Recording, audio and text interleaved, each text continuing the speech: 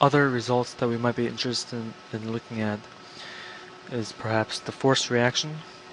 This is a good way to check that your applied load balanced appropriately at the boundaries.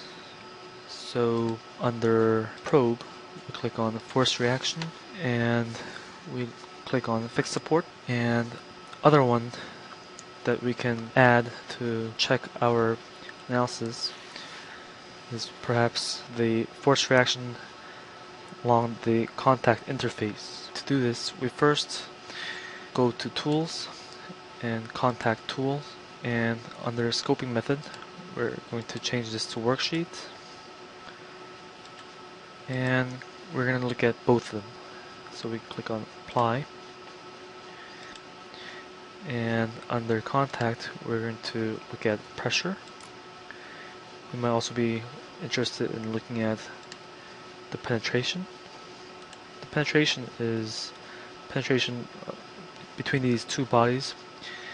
Now, of course, this doesn't happen in reality, but in numerical analysis, in finite element analysis, this does happen. And a way to minimize this is, again, by changing the contact settings and the normal stiffness factor. You can make this smaller and smaller.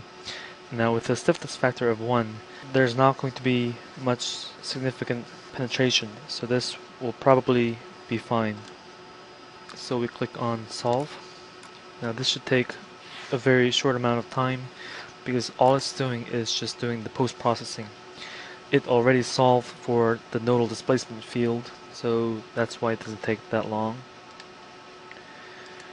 We can look at the pressure along the contact interface.